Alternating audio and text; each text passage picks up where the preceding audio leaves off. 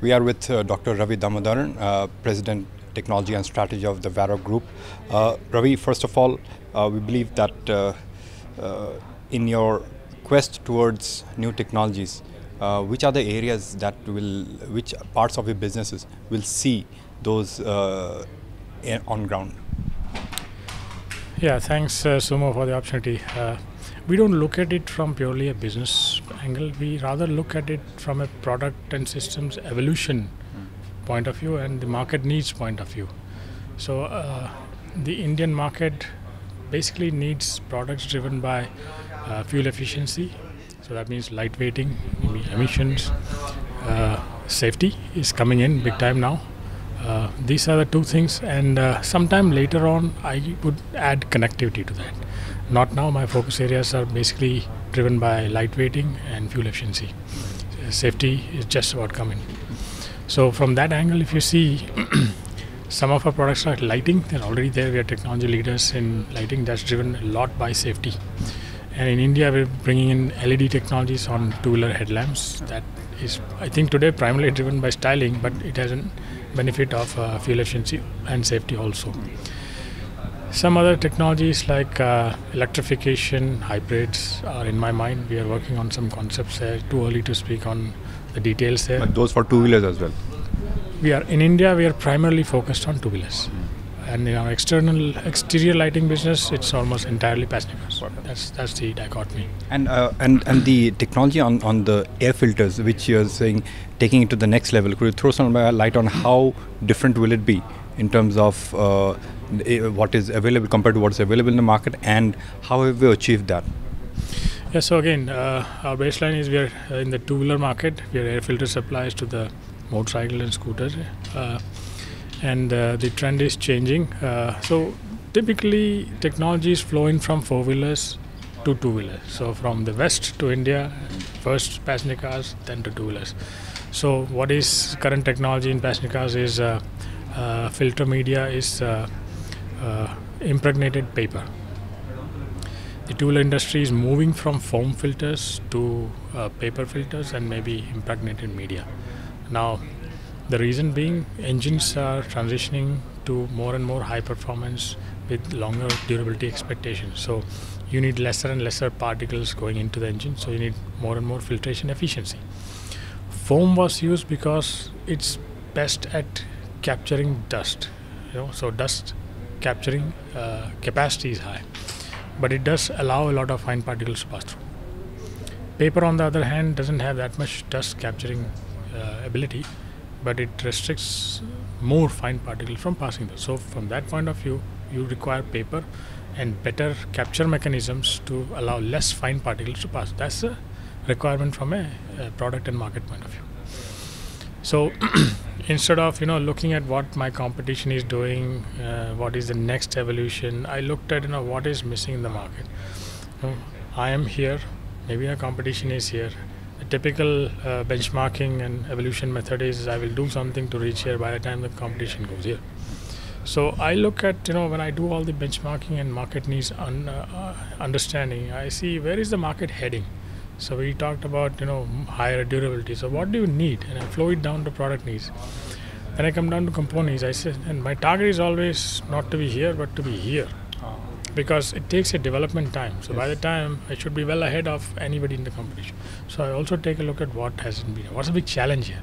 So biggest challenge is today the filter media selection is a trial and error process, and the media maker has a lot of selection of media. You just by trial and error you'll make out what meets the requirement. But I'm kind of working on a quantitative algorithm that will predict the filter performance from simply paper characteristics like fiber distribution, fiber orientation, pore size distribution. I can characterize this as long as I have a transfer function. I don't need the trial and error. So the medium will continue to be paper, but it can be anything. It can be anything. So I can choose that.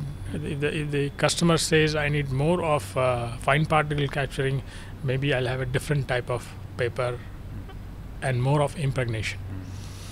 The customer says I need more of dust holding and only so much of filtration, I may not need to go for that one. So I can tailor.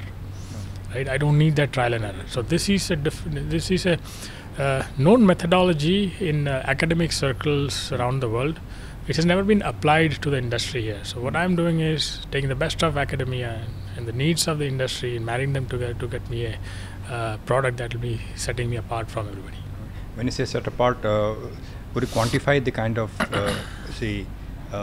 advantages that the filter would have vis-a-vis others in the market?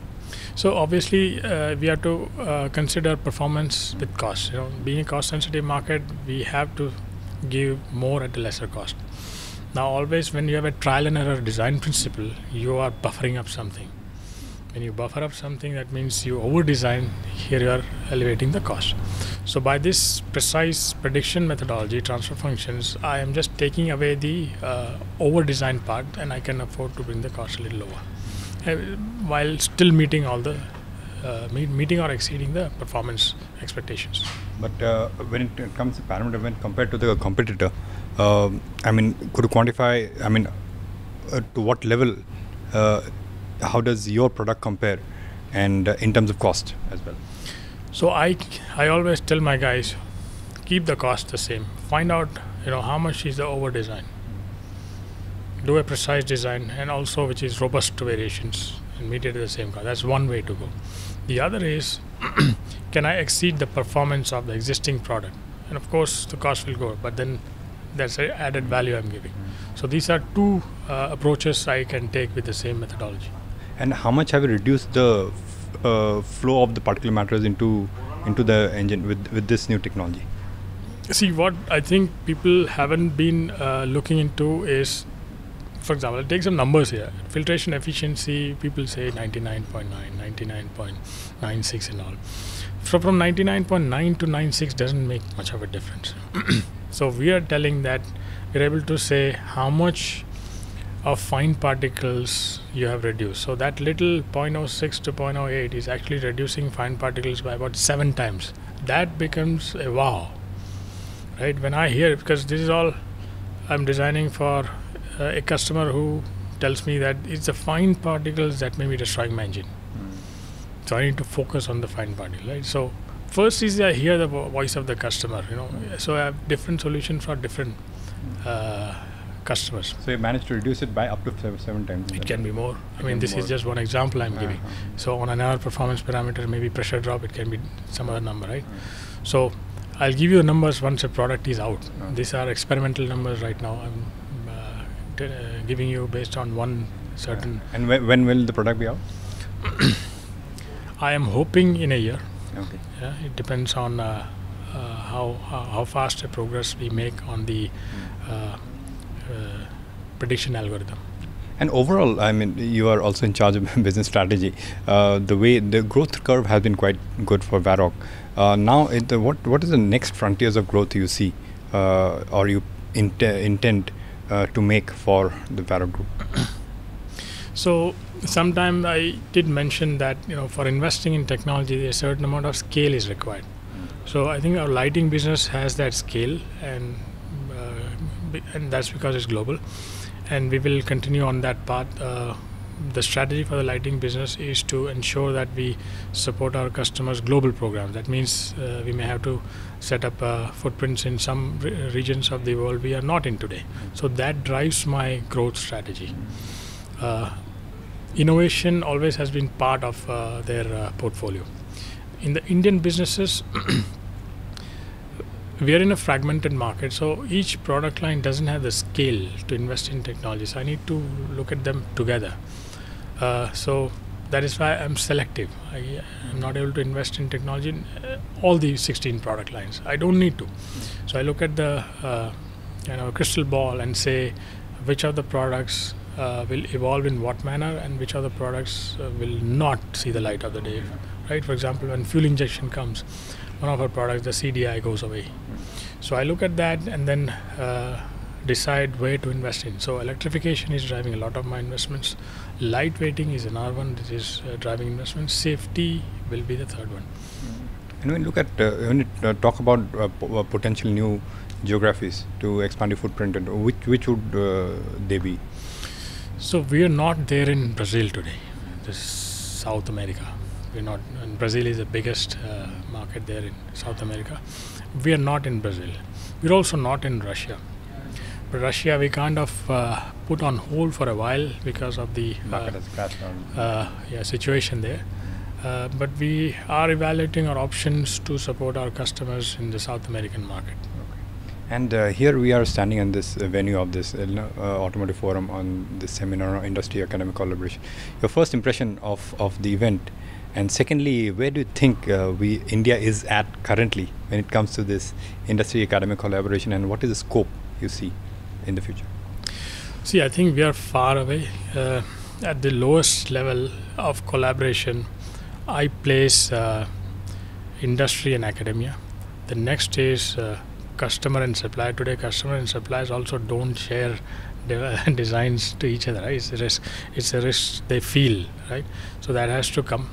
So customer supplier partnership on innovation, and the next level would be I am partnering with a competition. The West has that kind of model, right? So Delphi, Bosch, and Denso will fund the same project. Consolidation. That's true collaboration. That's right? Somewhere in between comes the other organizations like research institute. But that's the first level. So we are still trying to make sure that the first level is achieved nicely. And your thoughts on this particular seminar? I mean, how do you find it? Good, bad, ugly? So I thought some of the big people from the industry were missing. I think they should participate. And I personally got to meet two facets. One is the students. Sitting in my cubicle, I know in a country of 1.2 billion, there's no way there's a scarcity of talent. But everybody where I hear is, we can't hire, there's no talent, they're running away. Not true. Here I met so many guys whom I would immediately hire. So there are, and these kind of forums are the ones where, despite the information technology, I think we have probably more disinformation than information. So these kind of physical get-togethers still have value. The other section I met was these research guys and academy guys whom I am able to talk to and express an opinion from an industry's point of view. Instead of blaming, I see it as an opportunity to tell them what is it that I need and what is it that you are good at, right? Typically we have had a standoff saying industry will say, okay, those guys in the academia, they're doing some high level stuff which we don't require, and the academia will say, the work that the industry wants is not technologically challenging. But as long as we start talking like the air filter project, right? We are building bridges between academia. The prediction algorithm is something that the guys in IIT will love, right? And this is an industry project. So I thought that was a good part, meeting these two broadly stakeholders. And I wish there were more participation from the industry to take advantage of the vast talent base we already have. Thank you, Ravi. Thank you so much. Always a pleasure. Yeah. Thank you so much. Same here.